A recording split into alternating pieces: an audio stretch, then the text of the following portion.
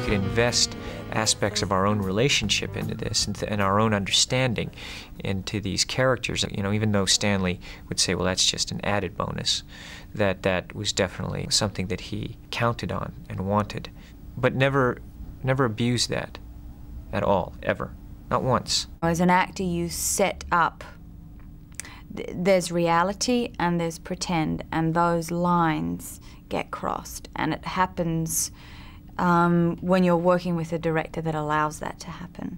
And it's a very exciting thing to happen. It's a very dangerous thing to happen. In the acting scenes, he worked in a way I understood very well, which is a kind of feel your way through it as you go. You have the boundaries of the scene in your head, as he did, but then he sort of gives you a little push-off and sees where you go.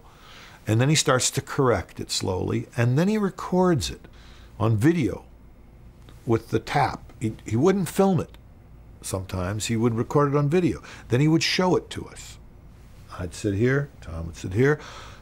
He would go through it, freeze the frame, and say, see that when you turned your head like that?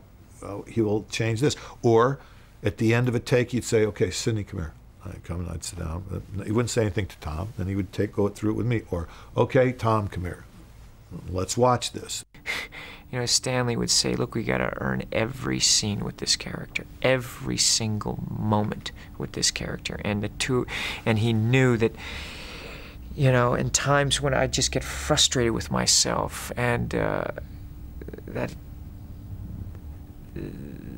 times that we couldn't get it, you know what I mean? And it was just like, fuck. It just, or you just know when you don't have that fire burning that day, or if I was tired, it just, you know, and I bring it upon myself, you know, because I demand a lot of myself. Stanley always was waiting for something to happen. He wasn't as interested in naturalistic acting as he was in something that, for whatever reason, surprised him or piqued his interest. That's when he would go, ah, okay, now we're on to something. He always would say, when we would talk about it, isn't it silly? You know, the cheapest part of all this is do another take, do another take. You've spent millions of dollars preparing and building sets, hiring people, doing costumes, and months writing a script, years sometimes. And then you get there and you quit on take 5, or take 6, or take 7. Isn't that silly? You don't know what's going to happen if you try 3 or 4 or 5 more. He would say, okay, you've done a few takes, now you can just do what you want to do.